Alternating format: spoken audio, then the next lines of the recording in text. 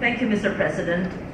I deliver this speech as the United Nations had just adopted the Sustainable Development Goals that will govern the nations of the world in the next decade or so.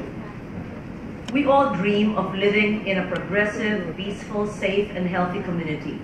We all hope to be able to fulfill our needs and to enjoy our basic human rights. But we live in a world far from ideal. There is poverty around us, hunger, inequality, injustice, violence, natural hazards, environmental degradation, and climate change. Nations sought to address these challenges through the MDGs, or the Millennium Development Goals, which were adopted by 189 member states of the United Nations in year 2000.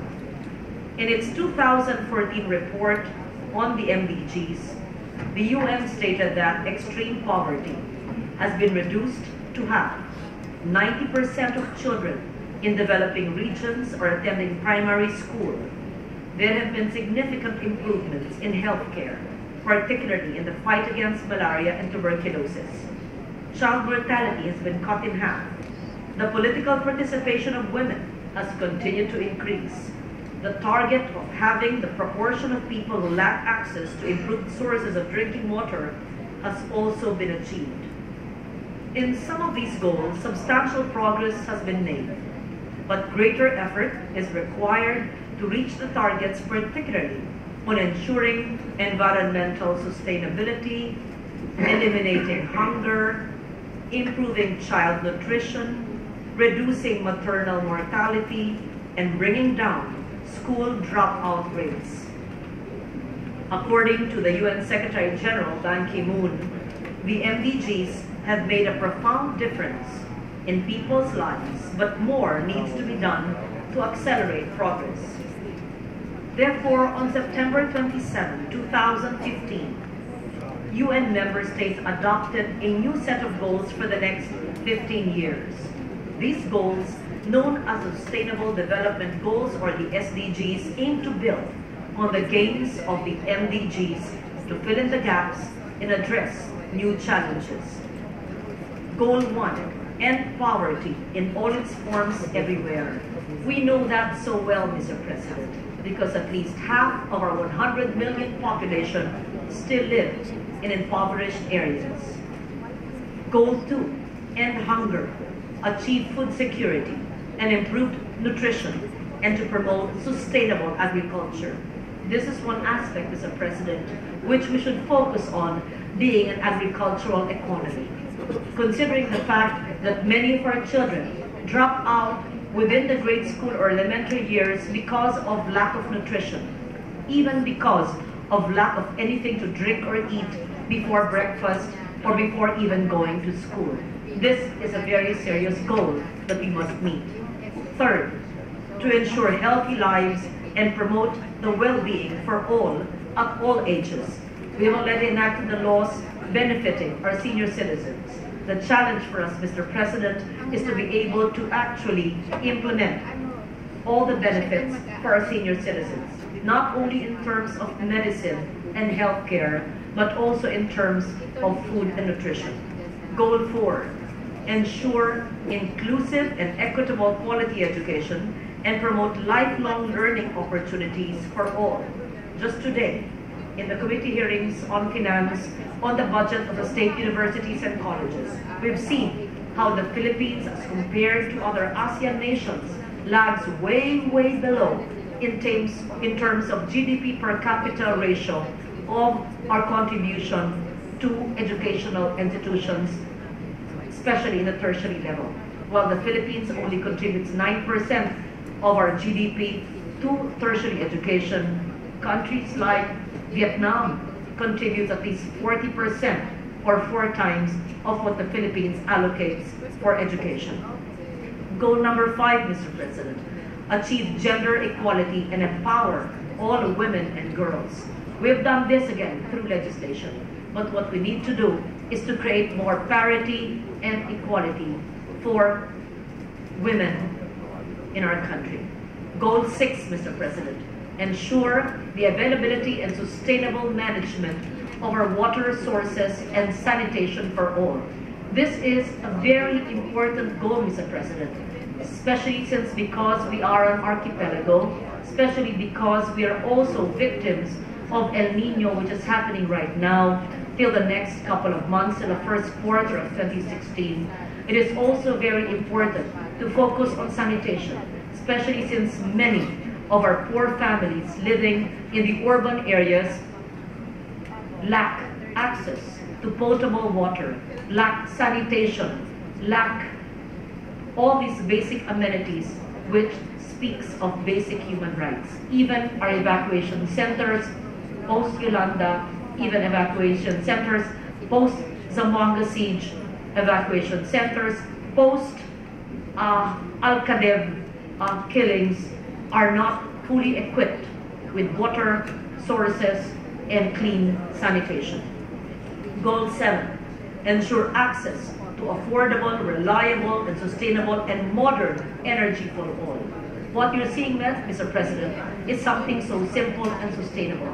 I wish we could have more lights made of indigenous simple materials like what you see on the video. This has been done in provinces like Sarangani, Mr. President. I'm certain that there are other simple technologies which can bring light to our remote barangays and even sitios, Mr. President. It is my dream, Mr. President, that by the end of this year, or perhaps even 2016, that all unelectrified sitios in the country can finally find sustainable and modern electrification. 8, to promote sustained, inclusive, and sustainable economic growth, full and productive employment, and decent work for all.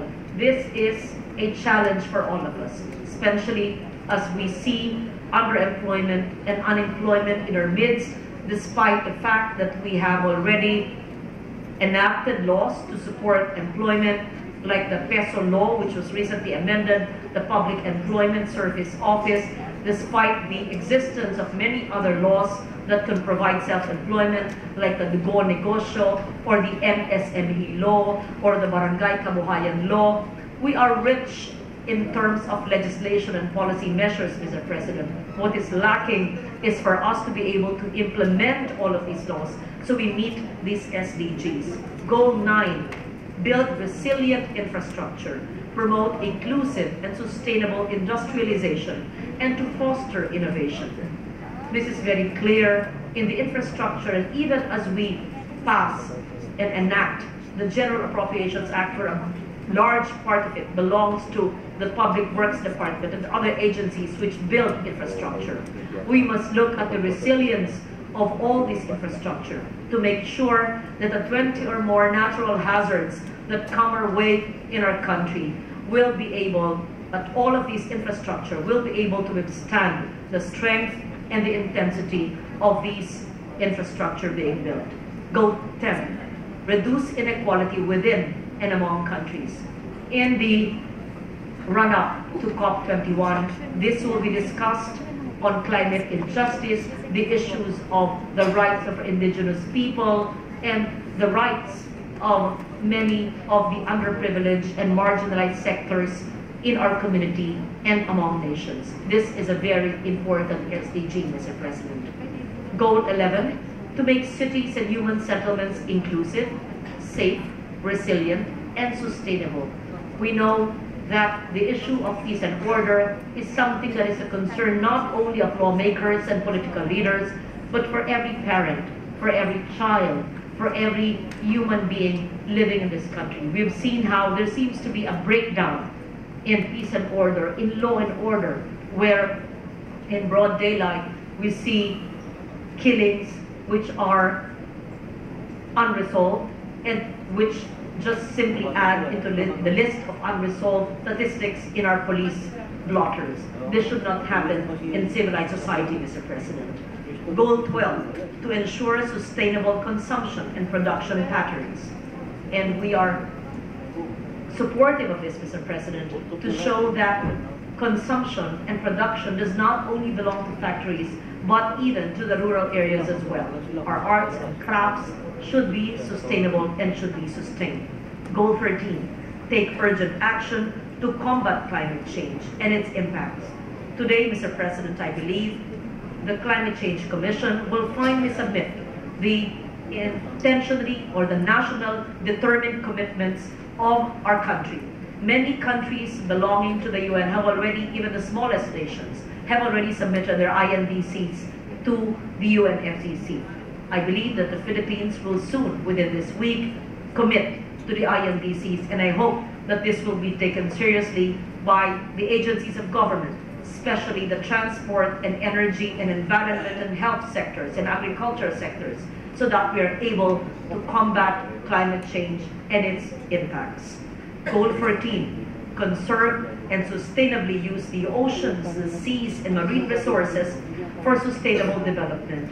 Being an archipelago of 30 million hectares, our marine resources is much, much more than the 30 million hectares if you are to combine the exclusive economic zone and the marine protected areas belonging to these places, Mr. President. And so we know how rich our biodiversity is, not only in terrestrial landscapes, but also in marine protected areas. And what we need to do is to use it sustainably so that the next generations will not lose on the gains and on the resources present in our generation, Mr. President. And Goal 15, to protect, to restore, and to promote sustainable use of terrestrial ecosystems, to sustainably manage our forests, to combat desertification, and to halt and reverse land degradation, and to halt biodiversity loss. We are such a wealthy nation with so much wealth, both in our terrestrial landscapes and in our biodiversity and in marine areas. There is no reason why our people should be poor if we sustainably utilize these terrestrial ecosystems. Goal 16, to promote peaceful and inclusive societies for sustainable development, to provide access to justice for all, and to build effective, accountable, and inclusive institutions at all levels. Goal 17, to strengthen the means of implementation and to revitalize the global partnership for sustainable development. These are very impressive and important targets that, if we are able to achieve them, we would make our commitments close to being ideal. But these goals require not only a lot of hard work, but also collective effort, collective action, and acceptance of every leader and citizen to be part of the change towards sustainable development. The first challenge to us is to adopt these goals in the Philippine context. There should be a national framework on how the SDGs will be incorporated in our development agenda, and these should be translated in our local plans.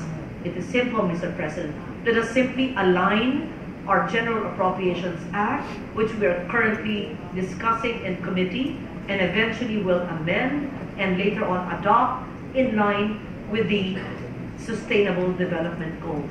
Let us utilize the Sendai framework on disaster risk reduction, which we adopted in March in Sendai, Japan, so that both the SDGs and the DRR framework in Sendai will be able to make our communities more sustainable and more resilient. There is actually an interrelation among the Sendai framework for disaster risk reduction, the SDGs, and the expected, ambitious, and legally binding climate change agreement in Paris this December.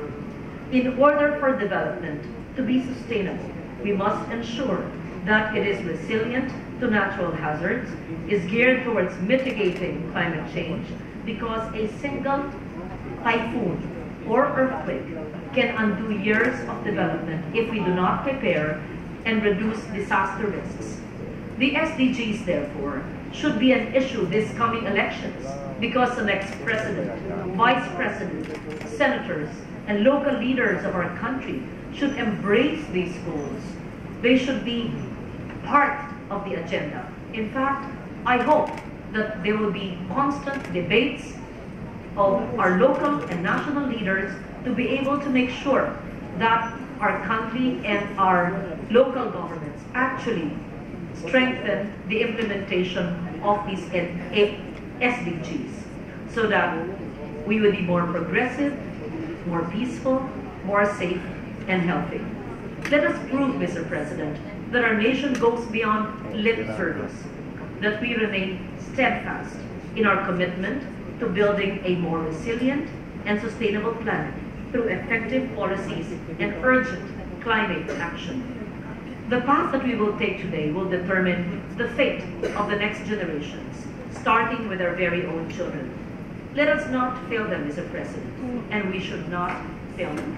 I thank you for your time and for your patience, and I would like to encourage everyone present here today to make sure that in the deliberations of our budget this year, that we take into serious consideration the sustainable development goals just adopted by our country and all other nations just recently in the United Nations. Thank you, Mr. President.